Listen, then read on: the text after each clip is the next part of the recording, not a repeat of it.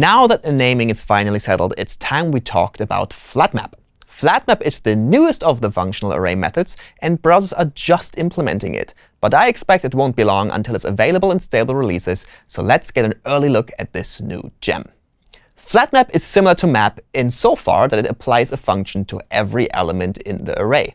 However, if this function returns an array itself, each element of that array will be an element of the resulting array.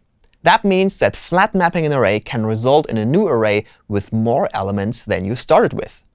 So for example, let's say you want to show your user the name of the items they ordered in the past, but your database only has a list of orders, each containing potentially multiple items. FlatMap comes to the rescue. We use map to pick the names of the items from every order, and FlatMap takes care of flattening all of this into one big list of item names. Quite handy and concise, isn't it? So if you found this interesting, I did some more videos on functional array methods. So if you haven't seen those, you should go back and watch them now. And if you want to stay up to date with the most recent Supercharged, you should subscribe to this channel.